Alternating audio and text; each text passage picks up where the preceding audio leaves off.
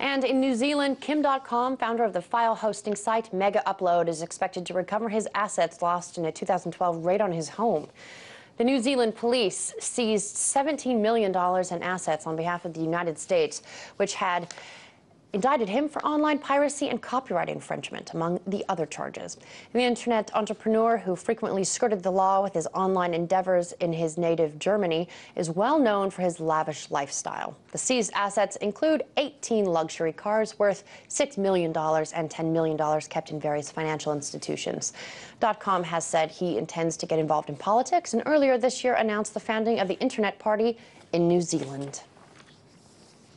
To mark his legal victory, he says he plans to invite his party's members to enjoy his newly returned cars as he plans to rent out a racetrack.